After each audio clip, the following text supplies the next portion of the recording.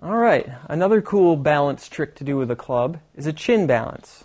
I do chin balances, but you can also do a nose balance, forehead balance, top of the head balance. They're all fairly similar, and they have minor pros and cons. For the most part, they're pretty similar to do. My favorite is the chin balance, so that's what we're going to do. Okay?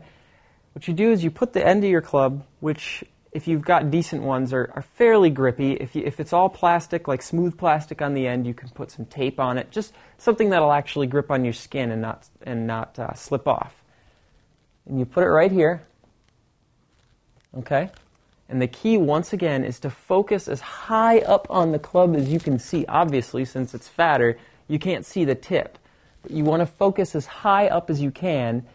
And you now, instead of wiggling the club underneath it to keep it vertical, you have to move your body underneath it. And the goal is to have to move around as little as possible to keep it balanced. Just like this. Okay? And once you have that, that also makes an interesting start. You start with a balance. One in each hand, and then just let it fall.